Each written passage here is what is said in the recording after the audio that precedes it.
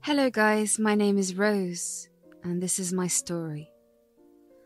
My mother-in-law Sherry is a vain and shallow woman. It's not like she had always been like this.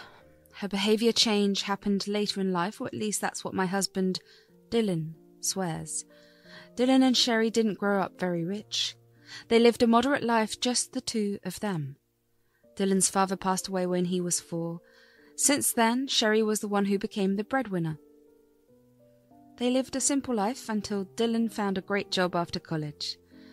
I'm not saying this because he is my husband, but Dylan is a very intelligent and kind man. He got a full ride to medical school and became a doctor. After that, Sherry started to live a luxurious life. Meanwhile, Dylan stayed humble. Do you know why I'm giving you all this backstory? Because I still don't understand how and why Sherry became such a shallow woman. Look, I don't have a job for several reasons that I will mention later, but that doesn't mean I am poor or rely on others for help. Somehow Sherry got that impression of me when we first met. I don't know if it was my clothes or my mannerisms that repelled Sherry. On our first meeting she said, "Dylan, this is the girl you've been racing about. She is so plain and average. Why would you even choose someone like this? Girl, do you even have a job?" My name is Rose, Sherry. No, I don't have a job, but just as I thought. So you plan to trap my son and drain all his money. Look, girl, I know women like you. You are nothing but gold diggers and parasites. Don't think that you can fool me. Mum, that is so rude of you. Do you even know what you are saying? Rose is a great girl coming from a great family. You have no right to talk to her like that. Dylan, how can you talk to me like that? I'm only trying to look out for you. You can't spoil the name of our family by marrying this classless woman. You have to better your standards. She's not of our social or economic status, that is very clear. This led to Dylan and Sherry having a full-blown fight right in front of me. Dylan was getting pretty mad, so we decided to leave. On our way back home, Dylan apologised for his mother. He said, "I'm so sorry, Sherry. My mum doesn't know how to act like a sane person anymore. I know that her words have hurt you. Dylan, it's not your fault, but your mum seems to be a horrible lady. Please don't mind her words, but I don't think I'll ever be comfortable around her. Rose, you know that she's the only parent I have left. We don't have a lot of extended family either. I can't cut her off completely. I'll never push for you to be friends with her, but at least can you be civil around her? I can act respectfully towards your mum, Dylan, but I don't think your mum will be able to do that." "Don't worry, Rose. I'll keep her in check.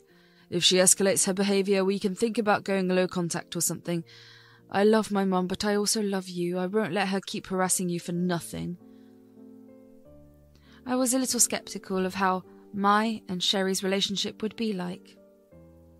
Dylan did assure me that he would stand up for me, but somehow I still felt uneasy.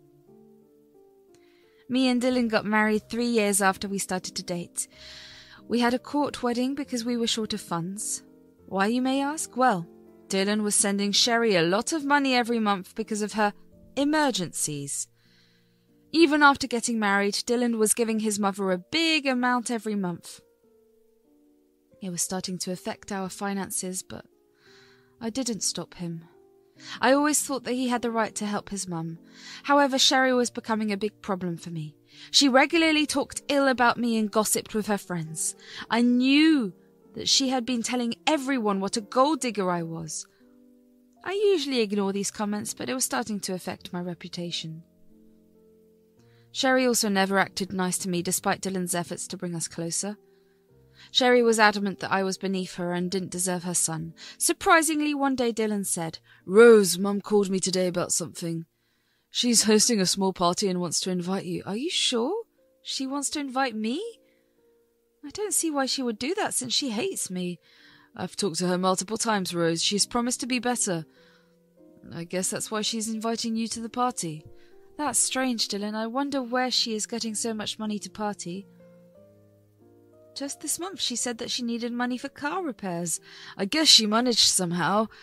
It's a small gathering of 4 people or so, Rose. It won't be very expensive. Mum seems excited about the part and she wants you there." Well, if that's what she wants, I'll go. You know that I don't mind spending time with her. It's just her comments and behaviour towards me that's creating problems. It looks like Mum is making an effort. Let's see what happens. Just keep an open mind about this. I really want you two to become friends. I highly doubted that Sherry would ever be friends with me. I mean, I can be civil to her and try from my side because I love Dylan. But it didn't seem like Sherry cared anything about Dylan's happiness. Even though I was sceptical, I decided to go to the party. But I had to wait to get details from Sherry about it. Sherry texted me the very next day. I thought that she was going to invite me through these texts. Well, this is what happened instead. Hey, Rose! Dylan may have told you that I've been planning a party recently. Yes, Sherry, Dylan mentioned it to me last week. Are you texting to talk about that? Why else would I text you, Rose? You're no use to me anyway, so I've been planning to go to this 5-star hotel in town. Everyone has been raving about it. I promised my friends that I would take them there. This is finally my opportunity. That's nice of you, Sherry. Will there be a lot of people? Yes, of course. You know that I have many friends since I am a wealthy lady. My family has a good name in this town, Rose. I'm going to take 15 people to the party. We're going to have a blast. Sounds like a great plan, Sherry. When do you want me to get there? Who the hell said that you could come? I didn't invite you yet. Guys, I was a little taken aback by this. I mean, Dylan clearly told me that his mum was going to invite me. Apparently Sherry had said so to him herself. He was genuinely happy for the past week because he saw this as Sherry trying to build a relationship with me. But what Sherry said threw me off completely. In fact, I was really confused as to why she was even telling me about the party if she didn't want to invite me. I said, "Oh, I assumed I was invited since you told Dylan that I was. I'm a little confused." Dylan can get a little carried away at times, Rose. I'm just informing you that I will be hosting a party. You are not invited. This is a posh place. Me and my friends are very particular about who we take with us. I know I am throwing a party at a 5-star hotel, but you dare not come because you are not classy like my family and friends. Okay, Sherry, I got the message loud and clear. Don't worry, since you don't want me to come, I won't. I don't care what Dylan said. If you don't want me to come, I won't. This is your day, and I don't want to be where I am not wanted. I'm glad that we cleared that up, Rose. That's all I had to say. Now I need to get back to planning the party. I have a lot to do. You won't understand, since you have probably never been to a big party, let alone planned one. After that, I didn't send her any reply. People know me to be patient and kind, but I have my limits like everyone else. Sherry was testing me today. I hated myself for having even a little hope that Sherry would extend an olive branch. Nope. She was just showing off her status and make me feel inferior again. There was no olive branch. I was wrong and felt stupid, but I knew how to preserve my dignity. I wasn't going to curse her out or anything. I had much better things to do. Karma would come for her one day. I knew that for sure. I didn't tell Dylan anything and simply waited for the day of the party to arrive. On the day of the party, Sherry had the girl to send me a nice picture with her and her friends. They were dressed from head to toe in designer stuff and were busy posting pictures on their social media handles. Sherry sent me the picture to show me how classy her friend circle is. It was downright disgusting. I didn't entertain her with a reply. I went back to work and waited. After about 3 hours, I got a call from my dad. Now, here is where I should confess something to you guys. My dad is the owner of the hotel that Sherry was going to. Sherry had no idea about that. 3 years back, I got a nice inheritance from my grandfather, which I invested in my father's business. So, now, I get a part of the profits from the hotel and the other businesses that my dad owns. I actually come from a pretty well-off family, but I don't like to broadcast that to the world. That's why Sherry didn't know about my background. She also didn't know how expensive a 5-star hotel and its restaurant can be. She let her friends order what they wanted without even looking at the menu and its prices. The result? She was left with a $2,000 bill. That was exactly what ruined her and gave me my revenge. My dad called and said, Your mother-in-law is at the hotel, Rose. She came here with a party and ordered a hell of a lot of stuff from the menu. She racked up a bill of $2,000 with all the food and champagne. Now she's asking for a 50% discount as she's short on cash. What should I do, Rose? I know she is your mother-in-law, but it is a lot of money. My servers are also pissed at them because they were rude and entitled. God, just as I expected. Dad, this woman and her team are absolutely horrible. They have no respect for people and love to make fun of others. You know, she boasted to me about today's party and said that I was not invited. What the hell? Why would she do that to you? That is absolutely ridiculous.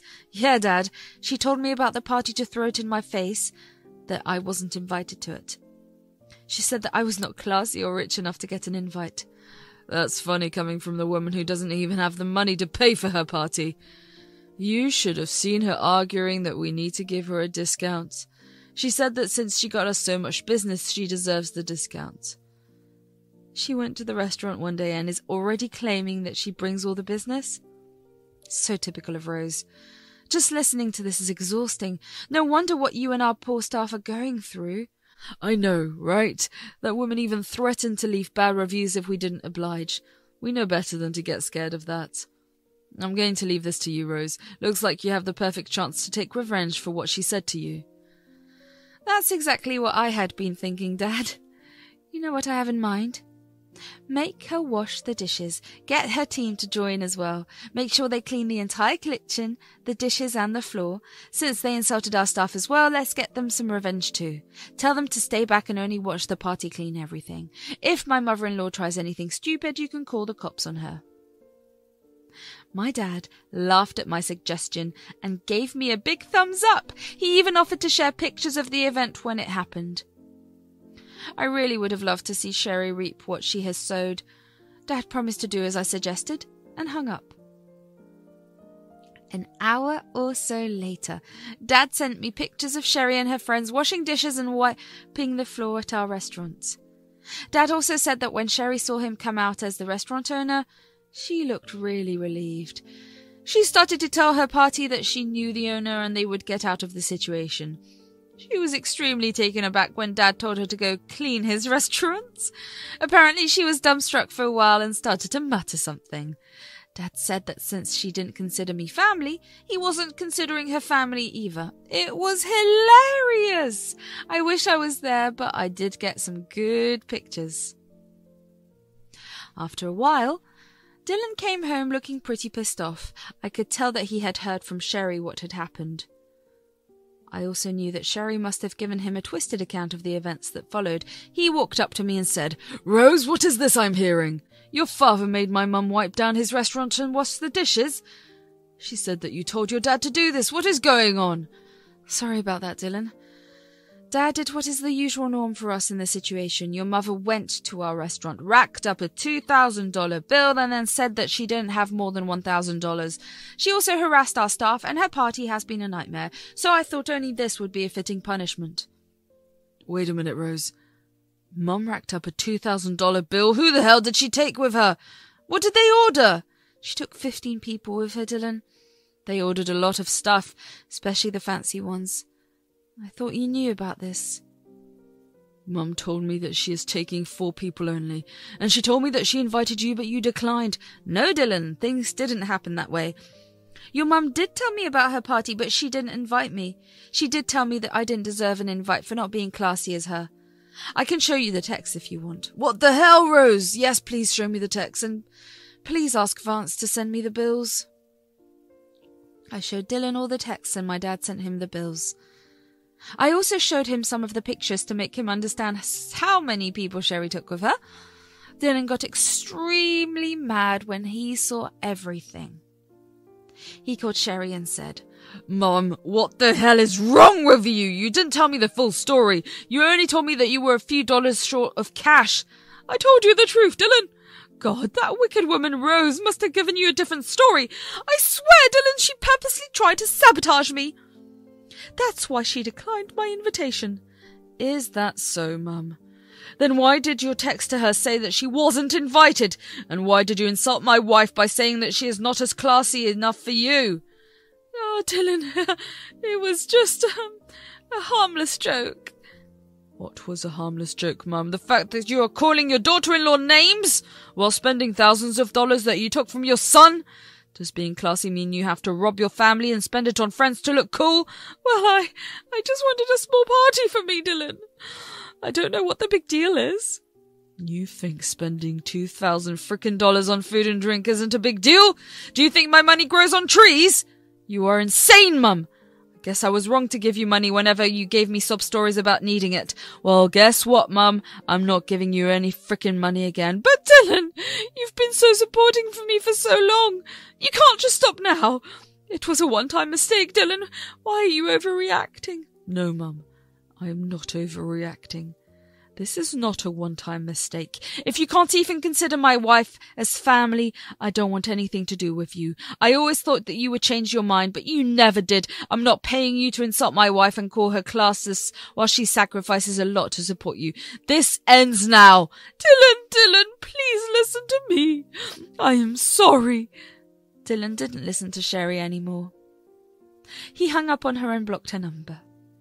He also apologized to me profusely for being mad at me without knowing the full story. I forgave him because, well, he did stand up for me. We had a serious discussion about Sherry and jointly decided that she will no longer be in our lives for now. Yes, Dylan is now a rich man, but he knows to stay humble. He found Sherry's behaviour completely unacceptable, especially because it was directed towards me. I agreed with the fact that it was very unfair to me that Sherry treated me like shit. And I was all set to remove her from our life for good. In the next few days, Sherry reached peak madness. She realized that her own actions may have damaged her relationship with her son for good. That sent her into a horrible panic. She showed up at our house and demanded to speak with Dylan. Slowly her demands turned into begging after she was turned away from the door every time. Yes, Sherry worked and earned some money. However, it wasn't enough for the high-end lifestyle that she had gotten used to all these years. Dylan had stopped giving her money entirely. Instead, he invested some of his funds into my dad's business to help him open new hotels and restaurants in the neighborhood towns. We do plan on taking our hotel business to bigger cities, but we will have to see what the future holds. Since Dylan stopped sending her funds, Sherry had to downgrade her lifestyle a lot. She was struggling to keep the rented condo with her own money and ultimately decided to end her lease. She has now shifted to a small, one-bedroom apartment and doesn't have any money to spend on extras after all the bill payments. How do we know this? She emails us about it, of course. She still downplays her behaviour and acts like we are overreacting. Suffice it to say, she will be out of our lives for a while now.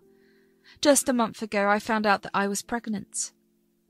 Me and Dylan are overjoyed and busy planning everything before the baby comes. To be honest, I'm glad that my child won't be around shallow people like Sherry anymore.